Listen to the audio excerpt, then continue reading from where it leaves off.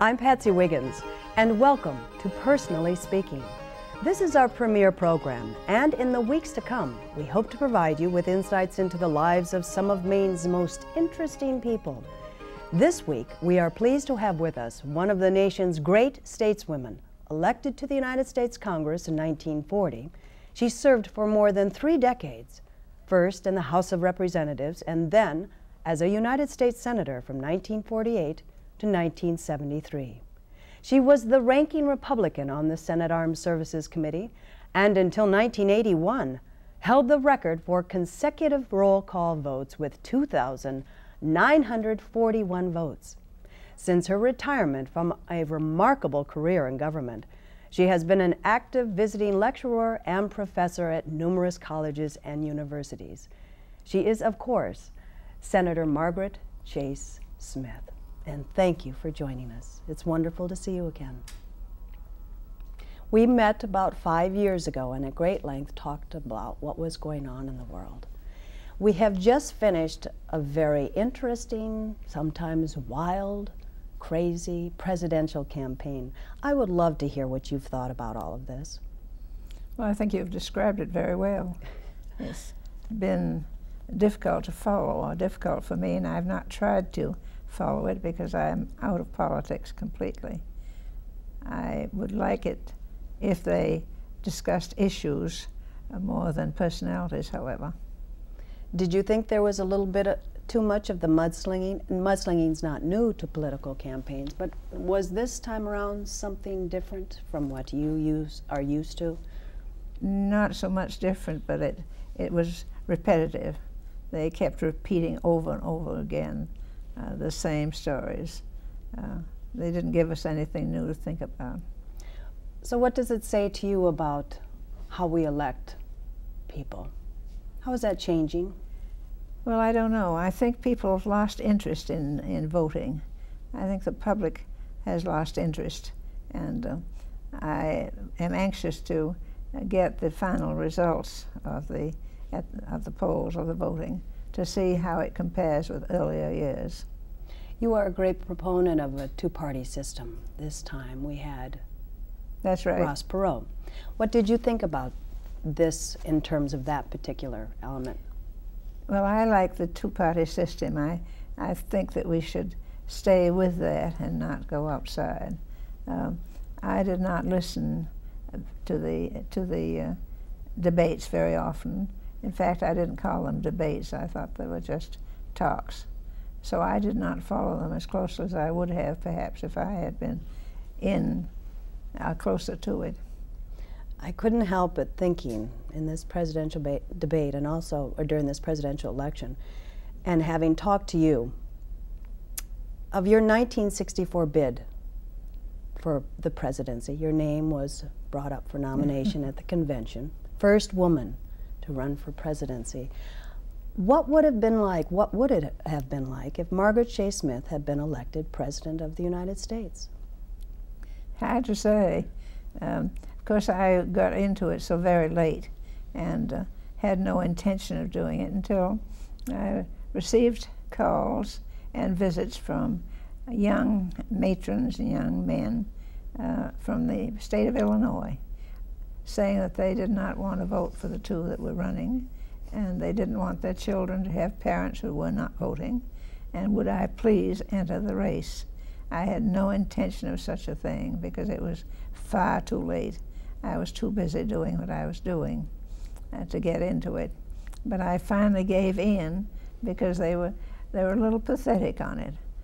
They seemed so sincere, and they did do a good job out there. I think I received about 27 or 8% of the vote in Illinois, which is amazing, or was amazing, since I had not been there. But it was not, it was so late. It was time of the Kennedy assassination, and I did not get my announcement in until the last of January of the year of the election. So there was no chance for me to win. Wouldn't have been anyway, probably. But it was a great experience, and I think it was good, generally speaking, as far as people were concerned. You cited at the time lack of money, lack of organization and lack of time. Lack of money. Consider the amount of money that is spent today in any election, really. What do you think about that? Well, there was lack of money, but if I had had the money, I would not have spent it, because I don't believe in going in and trying to buy elections. You have to have money now for organization purposes, and this is very important. But that is the work that should be done long before announcements are made, in my opinion. And it is not usually done as perfectly. They do it as they go along. But it's hard, it's difficult for me to sit on the outside and be critical of what has been done, because I'm sure times have changed since I was a candidate. If you had made it into the White House, what would you have done? What changes would you have made? You mean in the... Had you been elected as president? Oh, that's a big question. I never got that close to know what I was going to do. Never thought about dreaming about that? Yes, I thought about it a good deal, because you never can tell what will happen. But I didn't think of it in the terms that I should have if I had been in it sincerely and earnestly. And I was sincere and earnest, but it was just, you see, it was less than a year to go before the voting came. And I could not travel because I had a rule not to miss votes in the Senate, and so I could not travel very much. And I did a great deal by mail, and the people who were interested, I received delegates from the entire top states of the country. Must be one of the most memorable periods of your wonderful political career was your Declaration of Conscience speech, 1950. Joe McCarthy was terrifying members of Congress and the nation. Well, that was quite a period in my life, and I was on Appropriations Committee, and as I left the committee meetings at noon or soon after, I would stop into the Senate chamber to see what was going on. And I heard Senator McCarthy talking and being very critical without cause, as far as some people were concerned. And I would go back to my office and say to my assistant that something had to be done. He reminded me of a statement that I had made earlier, that if you had any criticism, offer a substitute or keep quiet. And he said, "What are you doing about it?" And I said, "Oh, I can't do anything. I can't get into such a debate." And he said, "Then don't continue to criticize." And the more I thought about it, the more I thought perhaps I should say something. And that is how I happened to write my statement. It was a brief statement, actually one page of typed letters. But then I thought I couldn't make the statement without making a speech. And it was Memorial Day weekend. And I came to Maine and worked on that the entire way up and back, and came back to the Senate and had not told anyone about it. I knew that there'd be ways to stop me from making the speech, because there was quite a support in the Senate for Senator McCarthy, and I did not like it and didn't think it was good for the country. But I finally did do the speech, and my assistant, who held the releases, stood by the door, and I told him not to move for at least 2 minutes, and until I'd gotten on my feet. And when I saw him out of the corner of my eye leave, I knew that I was on my own, and it was only a 15-minute speech, but it received tremendous publicity, of course. And I sat down to see if Senator McCarthy would attack me or ask me questions, he sat for 5 minutes and left the floor, and that was the end of that. But it was turned out to be well timed and well needed, and I'm not sorry that I did it. Another Declaration of Conscience speech you made, perhaps not as widely known, was in 1970 during the upheavals on campuses. And then you said that you might make another Declaration of Conscience speech in 1990. Have you thought about that? Would you want to speak out on something? That's right. That's exactly as it came about. And when 1970 came, there were many calls for me to make my speech, and I said, not until 1990. I only make that speech, that kind of a speech, once in 20 years. Right. And the word came back in 1990 that it was time for me to make that speech. And I was not ready. I was not in the mood, I guess.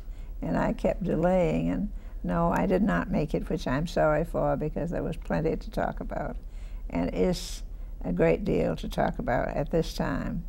But I can't seem to get to writing in a brief way all that I have on my mind. Would there be one particular thing you'd like to talk about? Well, yes, I think the apathy of the American people is basic, and I think this is what we have come to. The voting at the polls have shown that. They don't go to the polls, they don't take an interest in elections, and it seems to me there ought to be some way to have, and yet if I say this, I'm wrong, mandatory voting. You would be for mandatory voting? Well, I'm not sure. I've tried to work this out in my mind, and I think there ought to be something, some way, so that people would have to express themselves and not only hear from a few people. If we could talk a little bit about General Bill Lewis, who was a wonderful friend of yours and also a great advisor. And he was with you throughout your Senate career and did a great deal of research for you. Can you describe your relationship with the General? Don Larrabee called it one of the greatest love stories he's ever known. I don't think there's much love to it except for hard work, but it was a very, very welcome kind of love. And he was a young attorney who was on Mr. Forrestal's staff during the war. And when I asked for a study of all that was going on in areas of the war activities, the chairman of the committee called on Mr. Forrestal and asked for 2 or 4 young lawyers to help him do what I had asked to be done about a study. And Mr. Lewis was one of them. And strange it may seem, he was very young, and strange it may seem, he was assigned to me, and his first duty was to sit in a committee that I was asking questions on. And every little while he would pass a question to me. I had not worked with him, I didn't know him, of course. And I would ask the question because if I didn't, I thought he wouldn't give me another one. And if I did, I wouldn't know how to answer it if somebody came back with a question to me. It was really quite an experience. But he stayed with me I think about 30 years, even after I was out of the Senate, and helped me. He was an attorney. He was a Major General in the Air Force Reserve, and he served a wonderful purpose in addition to being a wonderful friend. He died suddenly of a heart attack. Was Yes, that devastating? He died very suddenly. He was at his house down on the coast, and went out to do some rug cleaning, I think. I wasn't there. And he came in, apparently must have been very tired, because he was found sitting on his couch with his head on his shoulder with a smile on his face. And he had had a heart attack, and the smile was so like him, but rather a strange way to find a person. And devastating for you. He was a great loss to me, great loss to me. But he had served a tremendous purpose all those years. He was also going to help you, you had hoped, to write your autobiography. Well, I continue to delay that. I am very anxious to get started on it because mine has been a long career. And he, of course, knew me in all moods. He knew me in my good days and my bad days.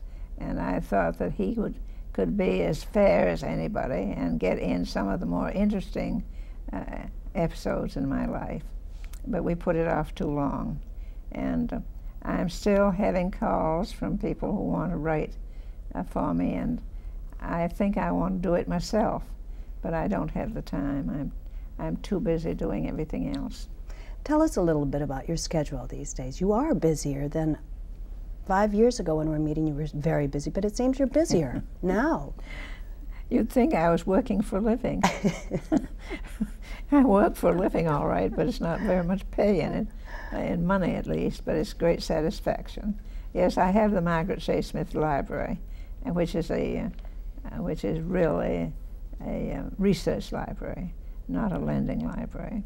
And it is in my opinion, doing a very, very good job. And we have a good many schools come in. Rather than lecture them, I let the students, whatever age, ask me questions, and sometimes it brings on a series of discussions, which I think is good for them and very good for me, of course. And I have the schools, the youngest are the second grade, and that's not often, but it goes up into the high school and the colleges and universities. And they come in and do the same thing. And I think it's serving a very good purpose. We should come in sometime. Oh, I've been, and it's beautiful. I haven't been in a couple of years, and I hear there have been wonderful new things added to your display of all your political career is another part of the library. Very interesting. It's full of history. It's has everything, and they change the exhibits regularly. We have quite a staff, a man by the name of, I won't go into the details of it, I guess. Okay. There is one thing that is very troubling to you right now in your life. Your eyesight is failing. Would you tell us a little bit about what's happening and how that's affecting you? Well, I've always had a very, very good eyesight. In fact, I never wore glasses as far as need was concerned. I used to wear them so as to use my hand when I went to speak.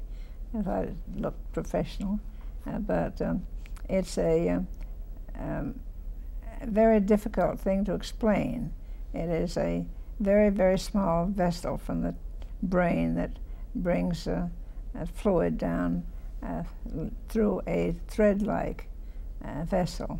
And if it breaks, it closes that eye completely. And I did not know it for years. The doctors say that perhaps I've had this for 25, 30 years. Do you remember at any time something happening or was there darkness at any time? No. Nothing? No, I don't remember anything. And in fact, if I had not put my chin down on my hand one day and my one over my other eye, I never would have known it because there was no feeling. There is no feeling. It's a macular problem, and there's been nothing found to correct it. They're making a little gain here and there, but it'll be a long time before they find a cure for it. How does that affect you? You're a great reader, writer. It's had, of course, a very great effect on it. I am not a very good penman. I don't know if I could read it if I wrote it, if I had my eyes. But I I have to have someone with me a good deal in order to read whatever I want read. I'm only beginning now to not be able to read with both eyes. And are you using the tapes? No, I haven't started with the tapes yet. They're great, and I'm going to start very shortly. I was waiting until this right eye was adjusted so I would know what was going to happen to it. And I'm still seeing out of my left eye and seeing you very clearly this morning. I'm glad. It's so nice to have you You here. still look just like you always look. Thank you very much. Your rose is your trademark, and it looks like this vase with the water in it must be similar to the one that you wore in your early campaigning days when it all started, right? It's a little, this is plastic. I wore a little gold one pin, and I'm not much on pins, and there was a hole in the top for water, and so I would put some water in it, and one time I'd put a dandelion or a piece of goldenrod or anything. But when the roses came in, I started using a rose, and it has become such a part of me that when I was in the Senate, the senators would come over if I didn't have one on, ask if I forgot to dress. But it's an easy habit to get into. If you could pick out one of the most memorable times of your career, what would it be?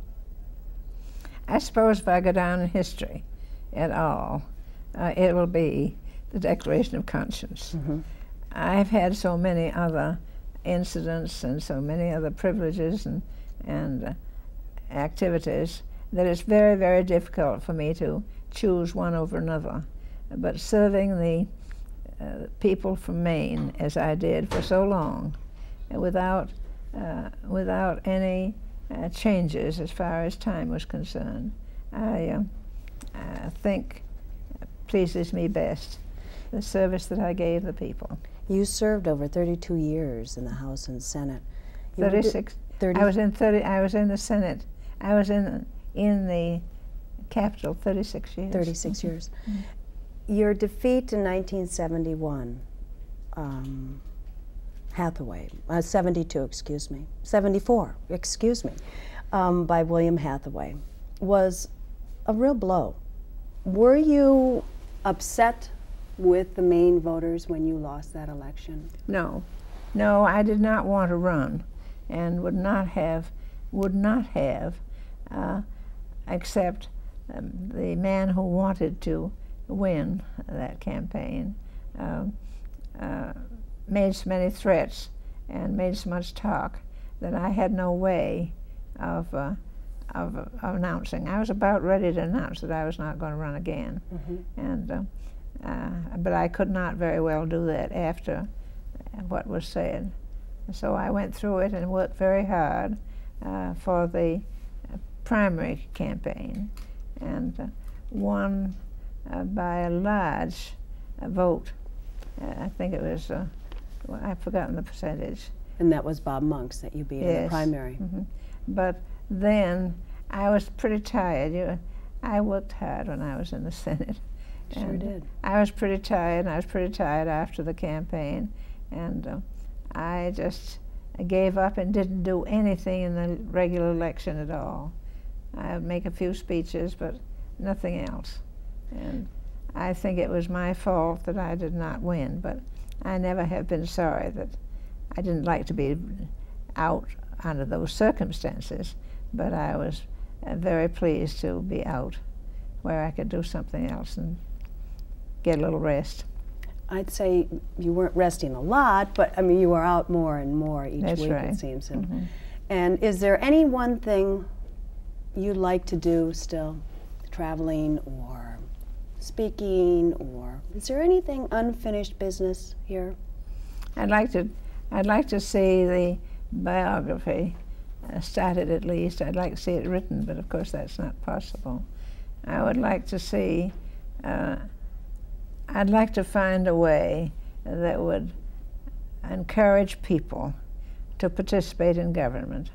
As I looked in the dictionary not long ago, the government people are the government. And if they don't care enough about their government to practice and be as citizens that they should be, there's something very wrong, and I would like so much to find a way to correct that.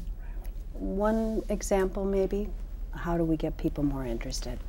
Hearing people about careers like yours, perhaps. How do you get more people involved? That's the big question, isn't it? Yes, it's a big question, and I've tried every way, and I think it's not money. Yeah. I think that too much money is spent in getting in these campaigns. I think it's personal work and those surrounding one, and I think this is very, very important. It's been a pleasure having you here. Thank you very much for coming. Well, thank you, and nice to see welcome you. Back with us. Thank you. Thank you. And we will be back next week with another edition of Personally Speaking. We hope you will join us then. I'm Patsy Wiggins.